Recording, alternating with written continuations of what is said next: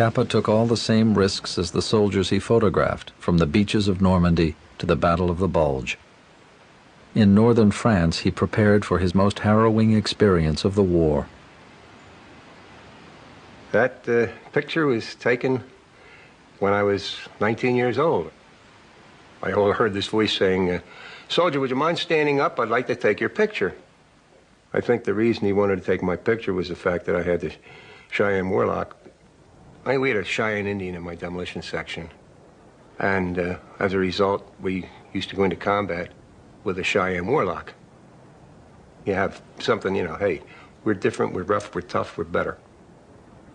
Capa had volunteered to parachute into Germany with the 17th Airborne Division. They would be jumping directly into enemy fire. It was very fearless, in a sense, almost reckless. The idea was to get the photograph, and he would go to almost any lengths to get close action, good photographs.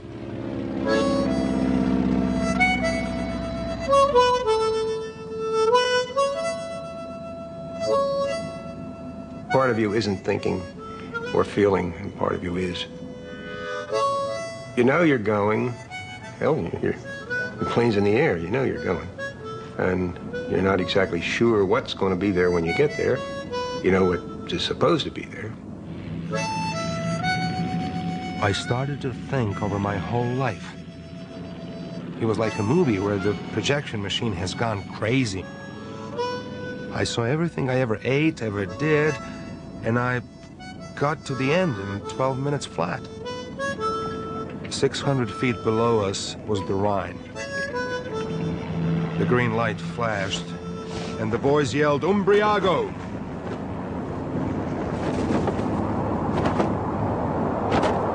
"17,000 men parachuted into the Rhine Valley that day. More than a third of them died there. The most amazing thing I ever saw is the way everybody just lies on the ground when they get down. It seemed like 2 minutes and everybody was just lying there. They were shooting at you as you were coming down. So sometimes some of the troops didn't quite make it to the ground alive. 10 yards away were tall trees.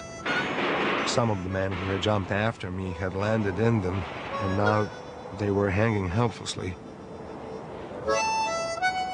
That's the last good photograph of my right foot, because I left my right foot in Europe. War is gruesome, and somebody has to show it. I often wonder if I could have done it, to be perfectly honest with you. It was one thing to be going someplace where they're throwing things at you when you can shoot back. If you don't have anything but a camera, you don't stop bullets with cameras.